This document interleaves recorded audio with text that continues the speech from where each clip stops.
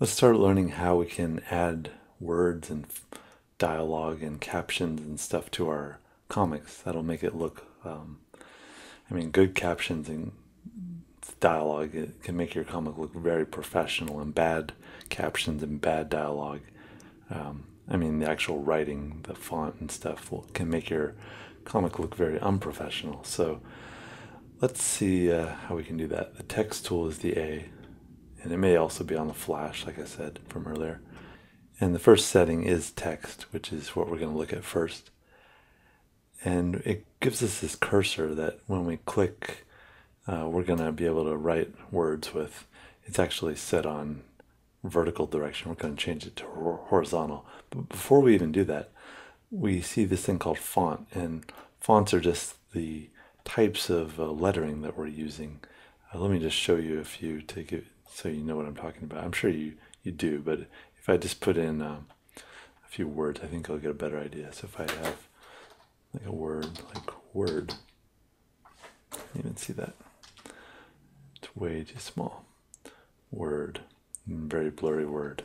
Okay, so this is obviously a very unusual font that you don't see very often. You're not going to see this in the newspaper unless it's an ad for an optometrist or something. But there are thousands of fonts that you can add to your program, to including your comics, which is great.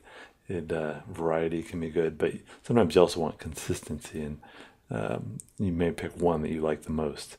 There are many fonts out there that some you can get for free, some you can pay for, but you may want to add more to what your computer naturally comes with.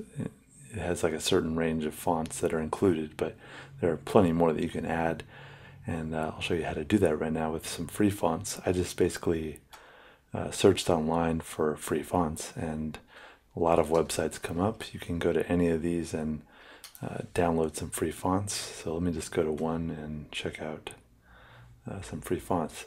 And some of them are specifically labeled for comics, or like comic, for example. It's really up to you. Like if I wanted to use one of these LCD fonts, I could do that. So let me pick one of these. Alien Encounters. Okay, so I just download it and save it somewhere on my computer that I can find it easily. And I'll just put it here with my other course materials. And I go to it, and it usually arrives in a zip file. And they do this because often they'll include a bold version of the font, an italicized version of the font, and I think they're actually considered different fonts because it's complicated, but let's see what we have. Yeah, so we have several different versions of the same font in kind of a different form. And you can either use an extraction program to extract these. I'll just copy them out. Just going to Control C and drag them out into here for a second. And now I'm going to drag them. Actually, let me open this first. So somewhere on your computer, it may be different depending on your system, whether you have a Mac or a PC, but somewhere there's a folder that has fonts. And if you go to that folder, you'll see all the fonts that you have on your computer. So these are the ones that I've already installed or that came with the computer. I'm going to select all these.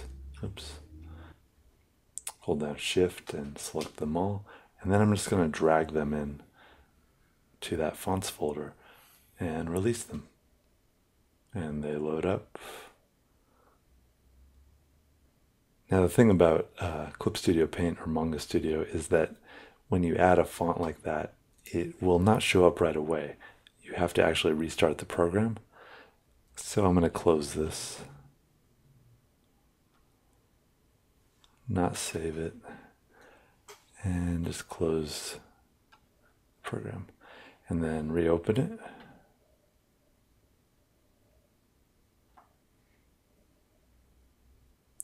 And I'm going to full size it and just get a piece of paper. Okay, so now when I go to my fonts, I'm going to look for that one that I just put in there. It's called Alien Encounter. And where is it? alien encounters, excuse me. And we have two kind of options, and then from these options we can make them bold or italic. That's where all those other ones, they're kind of implanted in here. So let me look at it. And it changed back to vertical, so I'm going to change it to horizontal and make it a lot larger. Okay, so now when I type word, we get our Alien Encounters font. So that is how you add a font to your system and use it in Manga Studio or Clip Studio Paint.